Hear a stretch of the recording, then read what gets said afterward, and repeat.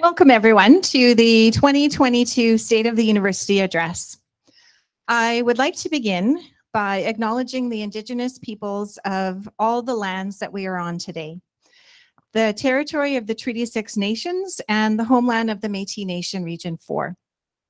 I would like to take a moment to acknowledge the importance of the lands which we each call home. We do this to reaffirm our commitment and responsibility in improving relationships between nations and for improving our own understanding of local Indigenous peoples and their cultures. From coast to coast to coast, we acknowledge the ancestral and unceded territory of all the Inuit, Métis, and First Nations peoples that call this land home. So please join me in a moment of reflection to acknowledge the effects of residential schools and colonialism on Indigenous families and communities. Please also take a moment to consider the effect of residential schools and colonialism and how we are and can, and each in our own way, try to move forward in a spirit of reconciliation and collaboration. And just a couple of housekeeping items for today. Please be aware that this event is being live streamed, and we ask that everyone online, please make sure that you are muted. And everyone here in the auditorium, please make sure that you have your phones on silent.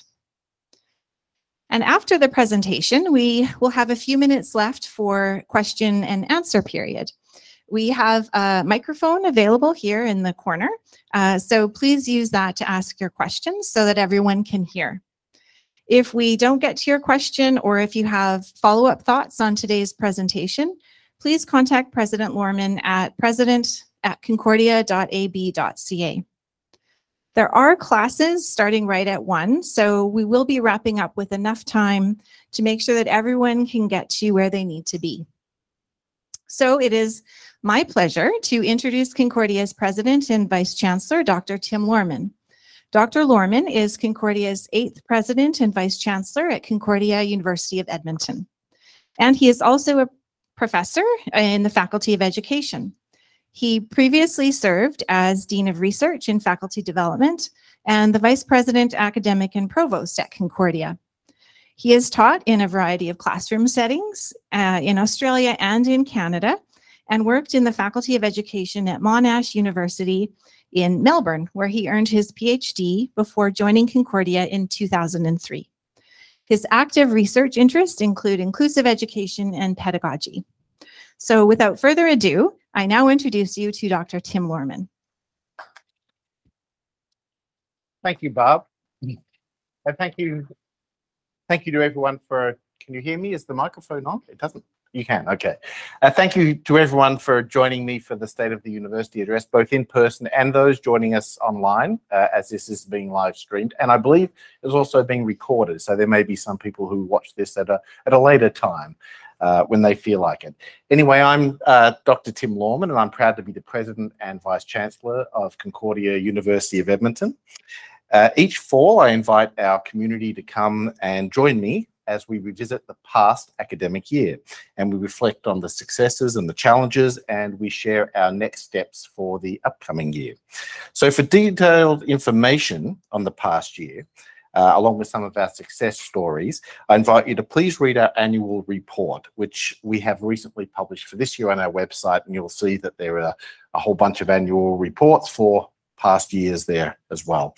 One of the efficiencies that we've recently achieved is merging the State of the University report and the annual report together. They used to be quite separate documents. In fact, they were separate documents. But now we've just merged the two so that what you're hearing today is also what we provide to the government of Alberta. And one of our objectives at Concordia, of course, is to be Canada's preeminent small university.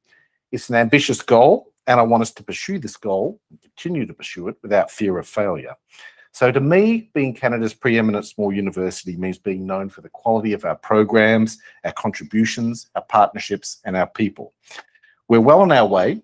The success that we've experienced in recent years has propelled us forward and allowed us to build some momentum. And now is the time to come together and to keep pushing for more.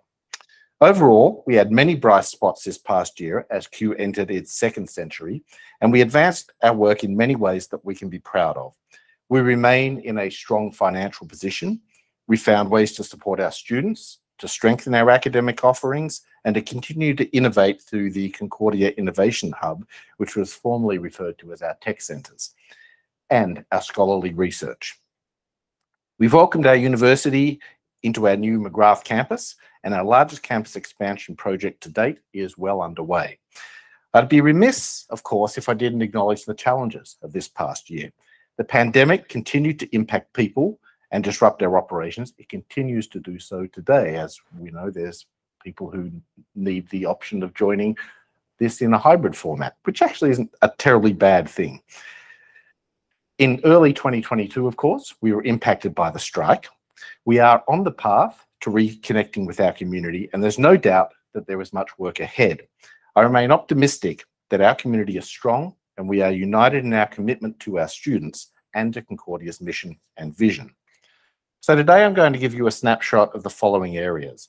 We're going to look at student satisfaction, campus supports, research and innovation, programs and enrollment, finances and facilities, and then we're going to look ahead, and at the end I'll invite you to ask any questions you may have.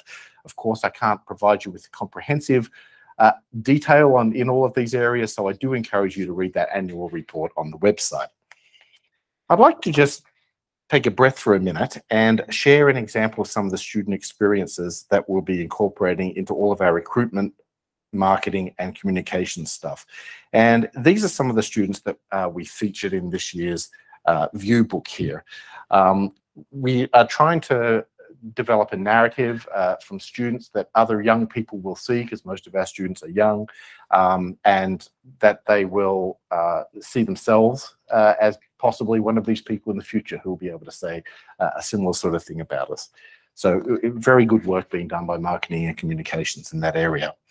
Now, we've maintained our focus on supporting our students and on delivering high quality education. So based on student evaluations of the past year, we've really succeeded on this front. The 2022 survey of first year students is the 38th cooperative study of the Canadian University Student Experience conducted by the Canadian University Survey Consortium, CUSC. Easy to say 3 times. This is the 13th annual survey that Concordia has participated in. And it runs on a 3-year rotation. So it alternates between surveys of first year students, then the next year they'll do second and third year students, and then the following year they'll do 4th year students. So you get a kind of holistic picture every 3 years of what's going on at a different level at your university. And these surveys allow us to see how we compare to the average for all participating Canadian post-secondary institutions. We also compared our 22 results to the previous first year survey that was conducted in 2019. The survey is implemented Canada-wide in winter of 2022. In fact, in winter of every year. It collected responses from over 15,000 students nationally, including 289 from Concordia, and our response rate was 49%, which is pretty decent for those who understand how surveys work. It's well above the national average, which was only 31%. So based on the Concordia survey respondents, the typical first year Concordia student, if there is such a person, is a 20-year-old female from Canada. Compared to students nationally, Concordia students are more likely to be a first-generation student, that is, neither parent has had post-secondary education, and they are more likely to report having a disability or to self-identify as Indigenous, and to self-identify as Indigenous. So 4 in 10 Concordia respondents reported a disability, with mental health mentioned the most often, and that's not a surprise given that this was conducted in winter this year, affecting 25% of our first year student respondents in 2022 compared to 17% in 2019. So you can see that increase there is quite significant. Now, as a rule, in responding to CUSC surveys, Concordia students tend to be more positive about their university outcomes and are more likely to be promoters of their university than students elsewhere. This year, however, we saw notable declines on key measures of student satisfaction relative to our 2019 results, ranging from a drop of 6, which is a lot, to 17 percentage points, which is a real lot. The impact of the pandemic and the strike undoubtedly had a negative impact on our first-year students' experiences. And this assumption is substantiated in the open-ended responses that are included with the survey. When asked about satisfaction with the quality of teaching that they received, 86% of Concordia students indicated that they are satisfied and very satisfied, which is a decent number, and it's slightly higher than the nationally reported average, which was 82%, but it is much lower than our 92%, which we achieved in 2019. Almost 7 in 10 Concordia first-year students reported being satisfied or very satisfied with concern shown by the university for them as an individual. And this is slightly higher, once again, than students nationally, but 17 percentage points lower than in 2019. So I think one of the impacts of the pandemic was that students didn't feel that personal touch that Concordia is so well known for when we see our students face-to-face in our classrooms and in the hallways and Hegler and other places. In terms of expectation, 13% of Concordia students reported that the university exceeded their expectations. And that's lower by 13% than what our students reported in 2019. And it's 3% lower than what is reported nationally.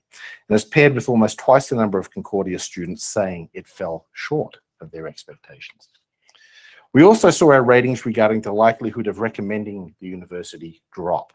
The CUSC surveys use what's called a Net Promoter Score to measure this. The Net Promoter Score was added to the CUSC surveys in 2018 to measure customers or students, they call it customers, core perceptions of their brand. It's shown to be a significant predictor of engagement and commitment to the brand, the university. Respondents are asked to indicate on a scale of 0 to 10 how likely they are to recommend the university to a family member or a friend. And based on how they answer the question, they're grouped into one of 3 categories. These categories are promoters, who give a rating of 9 out of 10, and they're considered loyal enthusiasts who refer others and help to foster growth. There are people who are termed passives, and they give a rating of 7 or 8 out of 10, and they're satisfied, but they're somewhat unenthusiastic. And the detractors are those who give a rating of 6 or less. They're unhappy and they can really damage our brand by negative word of mouth. There's that saying that if you're happy with something, you might tell one other person, but if you're really unhappy with something, you might tell 10 other people about it. And I think that rings true sometimes.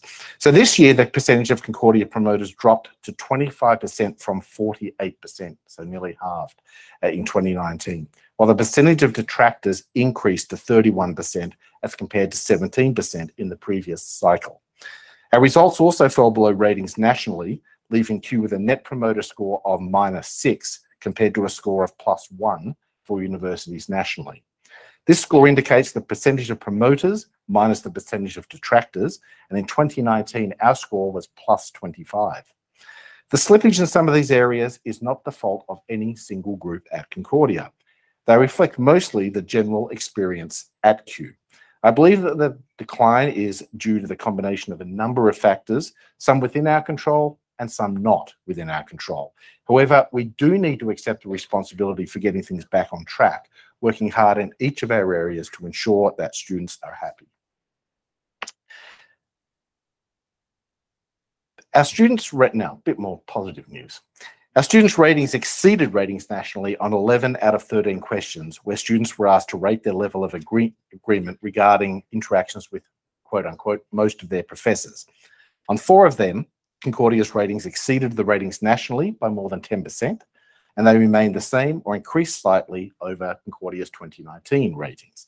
So these include encouraging students to participate in class, providing useful feedback on academic work, providing prompt feedback on academic work, and taking a personal interest in a student's academic progress.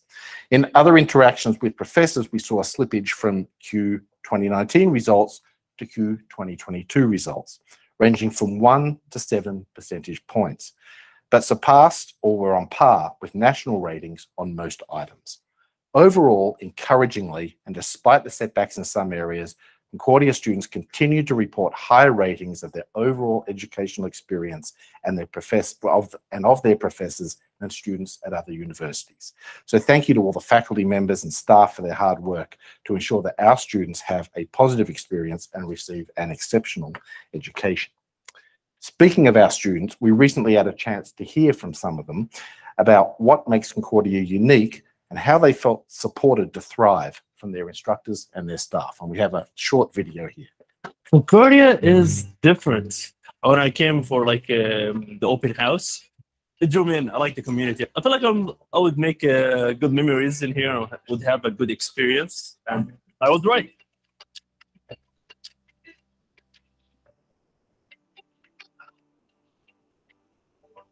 Hi, my name is Alejandra Barrero. My name is Naveen. My name is Kusai Murad. My name is Cassandra Cowan.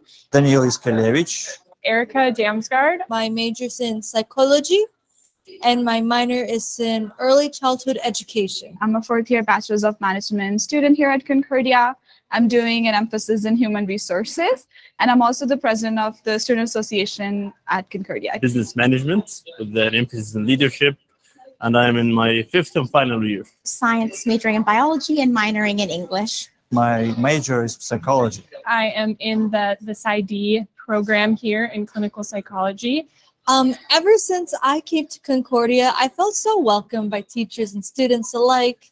And I've been able, because of that small community, to reach out more to more people and get to know outside of my social bubble than maybe I would have at high school or any other sort of institution. Because of that, I have that much closer relationship with my professors, and I can talk to them about my day and my homework, and maybe try to get that one-on-one. Any graduate studies, you really need those relationships. It's all about networking. So being able to do that at Concordia, since it is such a small school, there are certain classes that are offered where it's just you and a supervisor, which has been amazing. So I've been able to actually do undergraduate research and be able to present that at a symposium, which was really wonderful. I do have learning accommodations here since I'm hearing impaired. Education is hard enough, just having to learn. It's been really amazing just with all that they've been able to help me with accessibility wise for classes has been really great.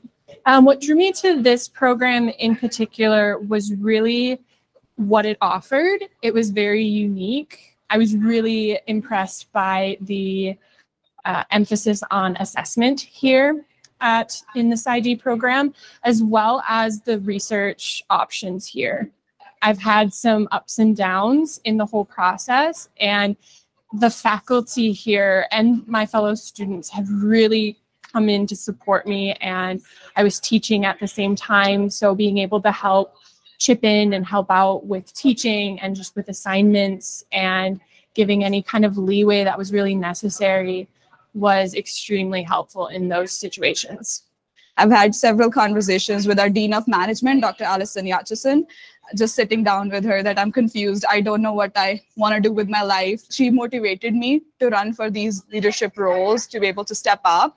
And I think that had a very big impact on me. I wouldn't say it wasn't hard. It was definitely hard. But with encouragement from everyone around me, I was able to overcome that, and I was able to actually move forward in my life. I also participated in the Innovational Launchpad, starting up my own business, and that is what motivated me to actually be a part of the Bachelor's of Management program here. So I think one word that I would use to describe Concordia, and especially the PsyD program, would be innovative, and teaching us really the new things instead of being kind of stuck in their ways of how they've done the program. Community. I would say impactful. Wholesome. Yeah, it was a wholesome experience. So I'm sure I remember those years as like a fantastic experience because I really enjoyed them. I feel sad that's my last year here, but we gotta move on, I guess. Yeah. That would be passionate. Passionate. Professors are so engaging, so passionate about the work. It makes me want to cry with joy because it makes me really want to learn. If there was one word that I would describe Concordia with, is inspiring.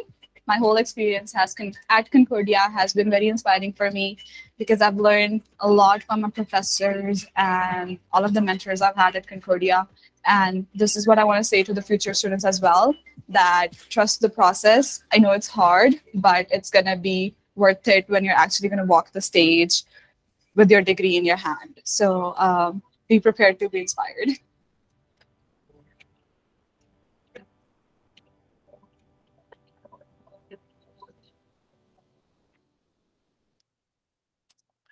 So that's, yeah. The pandemic, however, did cause a challenge for many of our students. Accessing mental health services and support services continue to be a growing and urgent need in the past academic year. So demand for student life and learning support services continues to increase year over year. We now call it campus life, by the way, that whole area. Compared to last year, we saw increases in the number of students receiving learning accommodation supports, which was up a full 20%, and tutoring was up a full 75%, as well as increased hours of writing support provided to students, which were up 31%, and the counselling team's individual sessions increased by 23%, significant. Now, as of this year, 22 out of 25 of the recommendations of our 2017 mental health strategy have been implemented.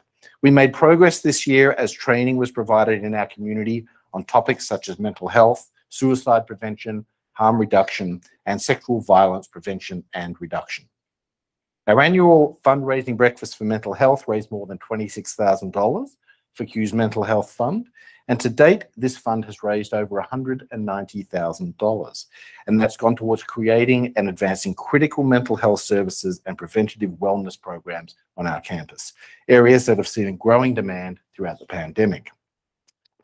Q remains committed to fostering an inclusive campus community that supports LGBTQ2S+ students, faculty, and staff. And this year, we engaged in several initiatives, including partnering in over 24 events with local Edmonton PSIs during Pride Month. Now, moving towards greater equity, diversity, and inclusion is a long-term journey, one that we take seriously here. And this past year, we proudly introduced the Equity, Diversity, and Inclusion Framework that will guide students across the university as they build their strategies and their work plans. Over the next year, we'll celebrate our successes, we'll recognise our shortcomings, and we'll continue to build our capacity to foster equity, diversity, and inclusion as central elements to our mission. Now, Concordia's approach to research and innovation continues to evolve and to see many successes. Despite the ongoing challenges of the pandemic, we continued to encourage and support faculty, student, and community engagement in research and scholarship. Research dissemination was quite good at Concordia this year. Our faculty members reported 152 publications, ranging from original research articles to books. Fortunately, we were able to relaunch a number of research-focused events that we postponed during the pandemic. This included the annual Q Student Research Forum and poster competition, and the inaugural Faculty Research Symposium.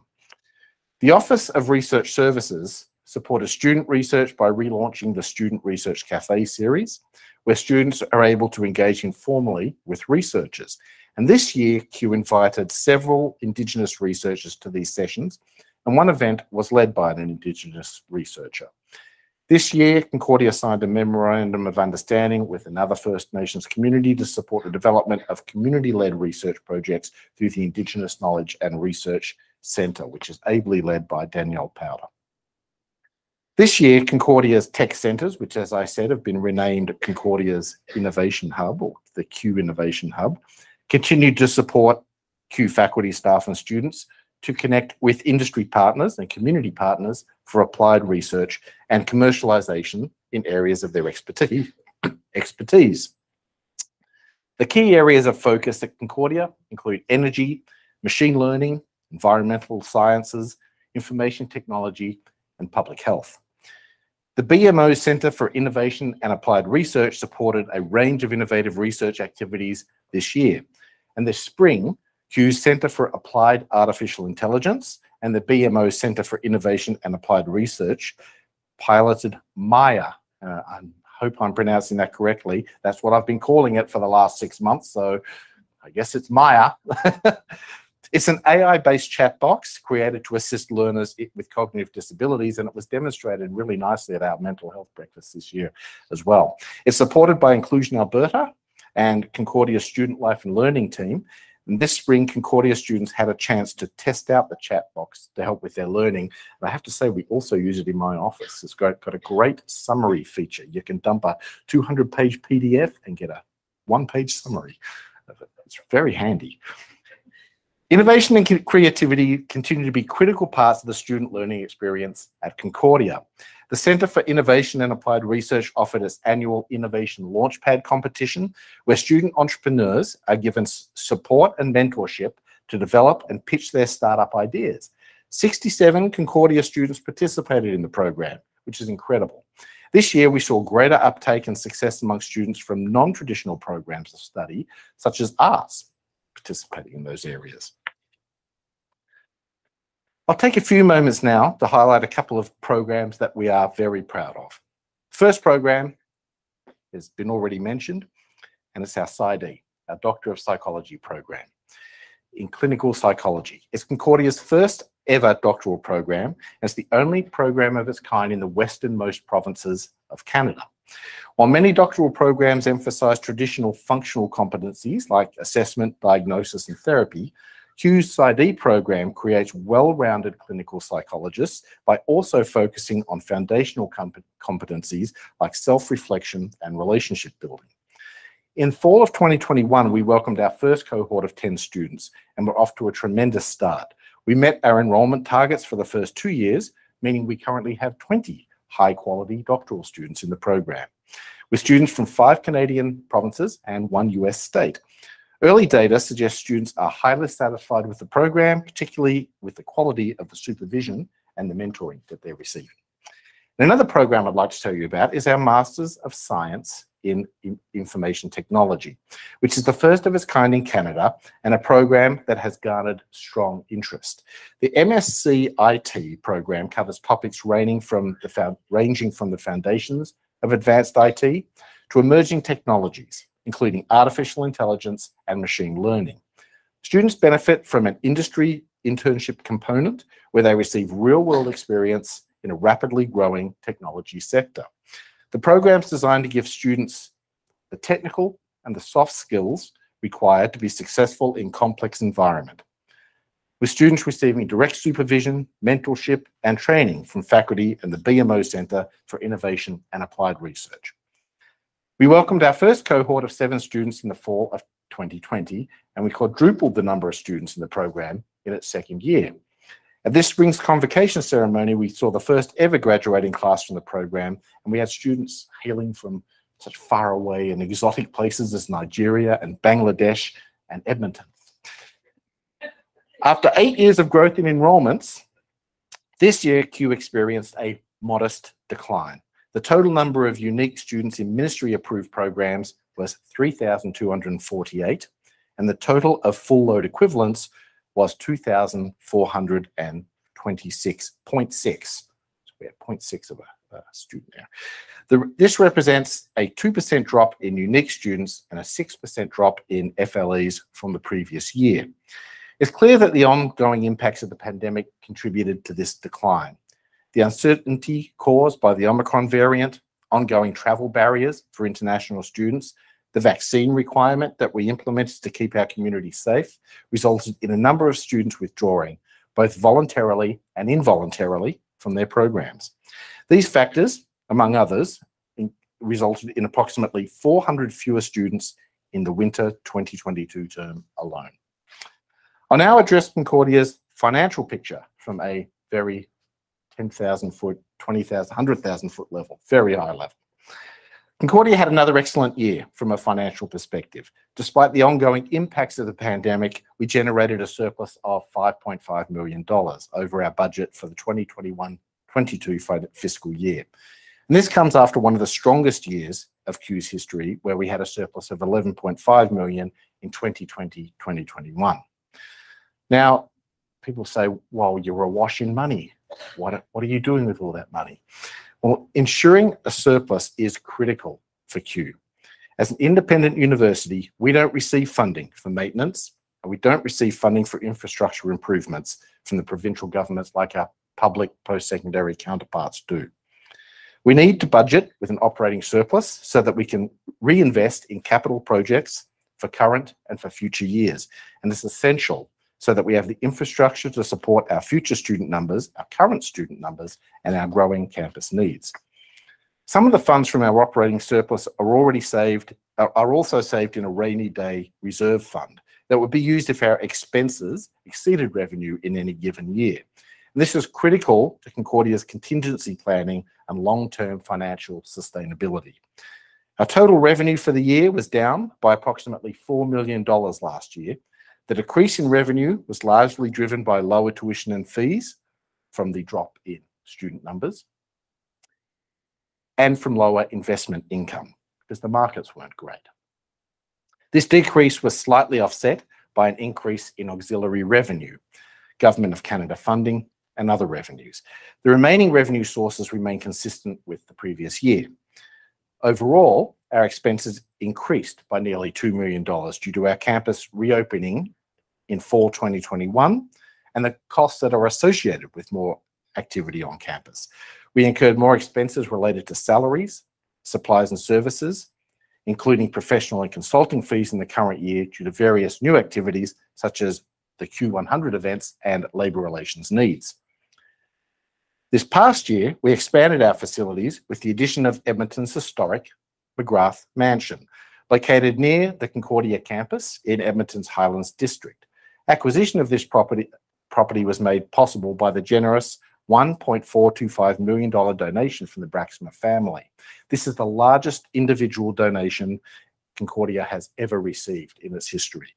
Now named the McGrath Campus, this property will provide a unique gathering space, and in fact already is providing a unique gathering space, and venue for conferences, seminars, fundraisers, and student-centered programming. The McGrath Campus will be a cornerstone of CU's community relations, and we have started welcoming in the public for events. We hosted a Halloween event that saw more than 400 kids attend. We held our annual Lighting Up Ada Boulevard event at the new campus, and we also hosted a family Easter egg hunt that saw nearly 300 children attend with their families, and sometimes those families were 6 other people. So it was a very busy day there, but a very fun day as well. Now, the growth of our student population in recent years has strained our existing infrastructure. Anyone sharing an office with other people, anyone who walks in Tegler and sees how crowded our students are would probably agree. We need to expand our conference to provide the space our students and employees need to be successful. So in October 2019, Concordia unveiled the Campus Master Plan, which includes new facilities for classroom and for resident space. Now, while our plan to increase resident space is on hold, we have made significant progress in the development of the new academic building. Construction on the project began in September of 2021, and everyone sees it when they come to campus. It's just sometimes it's a hive of activity. The new academic building will include 15 classrooms, 3 labs and prep rooms, 2 large lecture theatres, 22 washrooms and barrier-free washrooms, 55 offices and workstations, 27 workshop spaces and breakout rooms, 2 levels of underground parking, and an indoor quad that will be like an extension of Tegler and a gathering place for the community. We look forward to opening the quad earlier than the rest of the building. We are hoping January of next year, so January 2023. Doesn't give them very long when you have a look at what they've done so far. And the new academic building, we think, will open in the fall. Let's see if that happens. There's a lot to look forward to. Now, as we look ahead, there are a couple of immediate priorities that I'd like to address. The first is our next academic plan. So with our current academic plan set to expire in 2023, a renewal is in order. So based on what we hear by engaging faculty members and students and others, we'll determine whether we'll renew the existing plan with adjustments and updated benchmarks. We'll go back to the drawing board, building an entirely new plan from scratch with new themes and new objectives. Dr. Van Ingen, Barb, is leading this process and has recently communicated about the steps for collaboration on this work. Ultimately, a new academic plan will need to be approved by both GFC and the board, and we hope it'll be ready to launch in the fall of 2023. Now, this spring, we engaged our community and asked students, faculty, and staff to share their ideas for how we could improve the student and employee experience at Concordia. Now, the feedback that you shared was honest, it was thoughtful, thorough, and solution-oriented. My sincere thanks to everyone who took part. We're committed to using your feedback to inform decisions and to making meaningful changes at Concordia. Over the summer, we shared Reconnecting Q, the action plan we're using as we move forward. We've taken this seriously. We've already implemented a great deal of what we said we wanted to do. We'll continue with this important work and we'll keep our community informed. We need to work together, and all members of our community need to join us and engage in the solutions. I hope you do. Continuing to get our relationships back on track will be central to our success, both in the short and the long term. The work we're doing now will help to stabilise our university as we emerge from a time of rapid change and, of course, the pandemic. I'm hopeful we're on the right path to seeing a brighter future for Concordia. We are a place where evolution happens, where our community thrives, and where, after all this time, we remain committed to our core mission of preparing students to be independent thinkers, ethical leaders, and citizens for the common good. Thank you so much for your dedication to Concordia. None of this year's successes would have been possible without you. I'm now going to welcome any questions you may have, and I'm also going to thank the people who put this together. It wasn't me sitting at my desk writing this. Kate, where are you, Kate? You're here somewhere. Kate led the charge here, and Becky and Aaron did a lot of the nice writing and the video and the PowerPoint slides, but we also had contributions from just about every area of the institution, from the registrar's office to the VPA's area to campus life, so finance, obviously. So everyone contributed, and I must say thank you to everyone. I can't list you all individually, but I want to say thank you to everyone who took part in putting this together. So question. Yeah. Well, thank you so much, Tim, for that insightful look back at the year at Concordia. And as Tim said, we invite your questions. So if you don't mind heading over to the microphone so everyone can hear.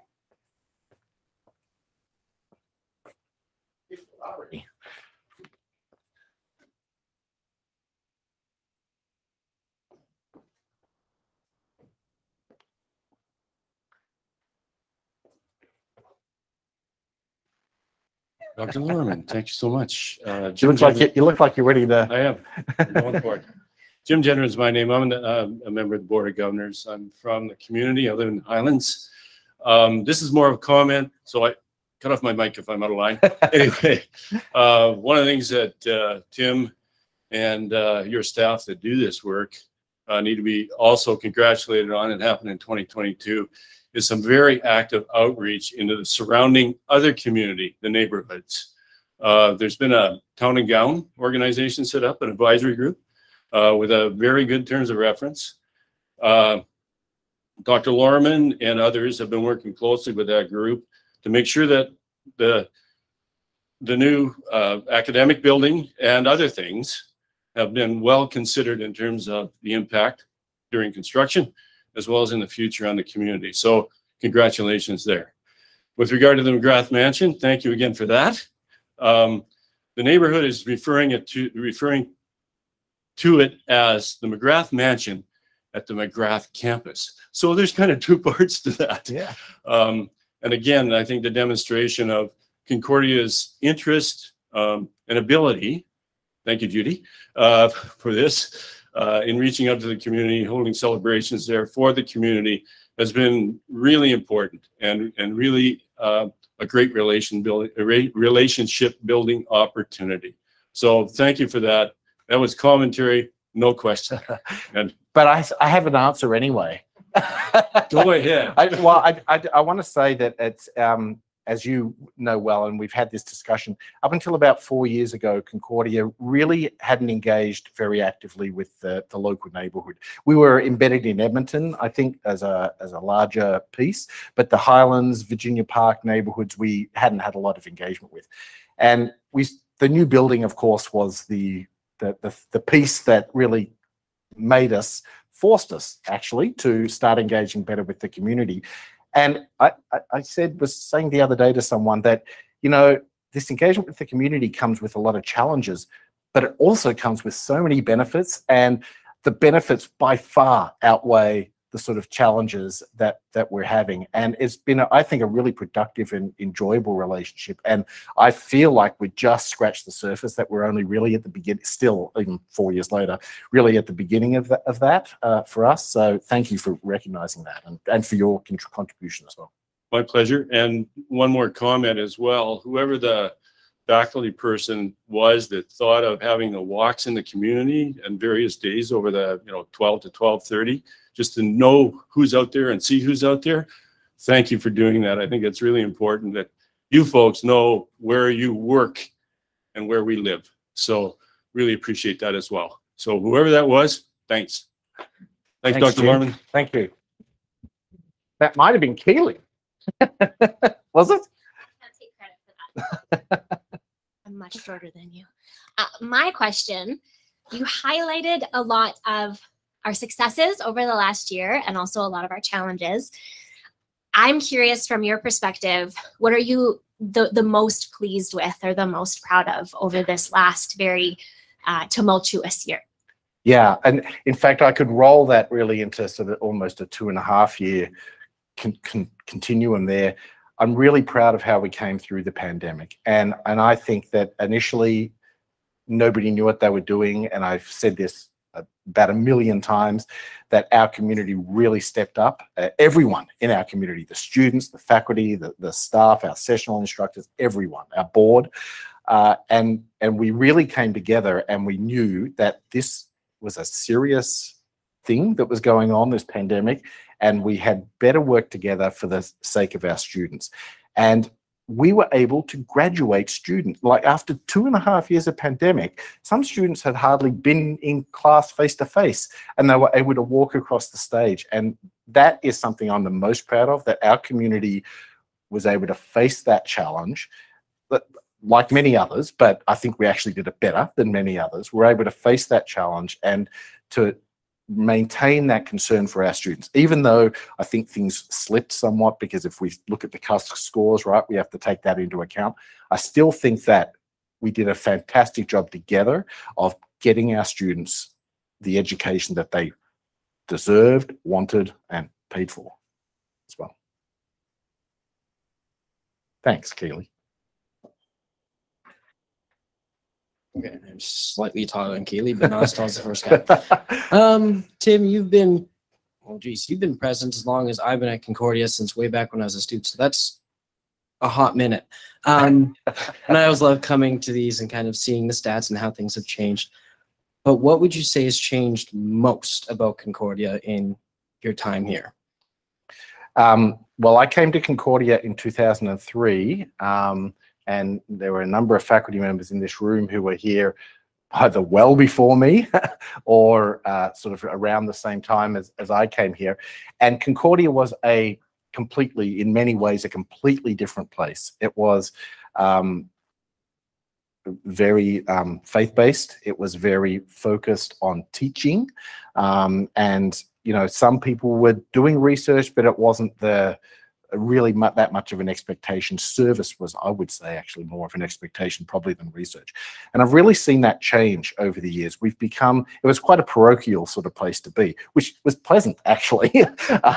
But I've really seen this change. We've become much more professional, and we've become much more that sort of dynamic little gem of a university that I think we want to be, where faculty are much more active in research programs, like more faculty are more active than I think in the past. So I've really seen that, and I've really seen that especially during Gerald Crispin's time as president. I believe that he set the foundation for all the successes that we've been having since his time as president, because he enabled us to see ourselves differently, and I think I credit him with that. So the biggest change to me has been that move towards a more sort of professional sort of environment.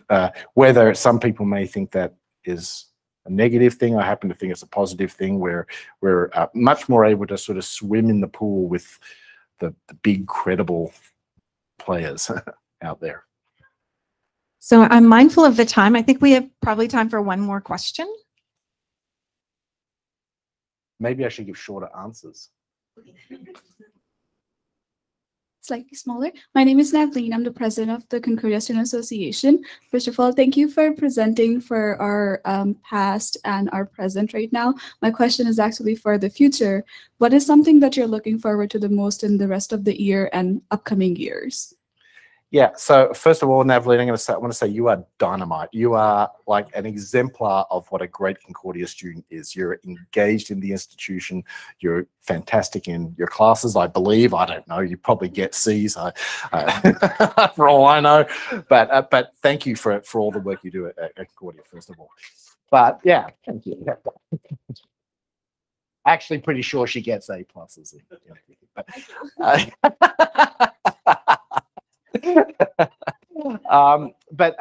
You know, really what I'm looking forward to over the next year is to get back to some sense of stability. And I think this semester has been so far, even though we've only been back a few weeks, has been really terrific for everyone being back, being face to face, starting that personal reaction again. I think that we missed that and somehow, in some ways, lost our way during the pandemic, even though I'm proud of how we managed the pandemic. So I'm really looking forward to us strengthening that community over the next year. It seems like a pretty humble sort of goal for a university president, just to say, hey, I want everyone to be smiling and happy and enjoying their work and study again. But actually, it's a pretty significant thing. And you know, I think if we follow that Reconnecting Q plan that we have, I think that will go some way. And just commit to being positive and nice to one another. You know, that's not so hard to do. I mean, the whole world's grumpy at the moment, and I think we can be different. We don't have to join in that grumpiness that's present in the world. We can continue to be the positive institution that we have been, and that I think we still are. So that's what I want for the next year. And then, you know, in future years, of course, I want us to sustain that. I want us to grow our academic programs. I want us to grow our services to students, and I want us to grow our research as well. So, yeah. Thank you. Thanks. Thank you so much, everyone, for joining us today and for your great questions, and just wishing you all a great rest of the day. Thanks.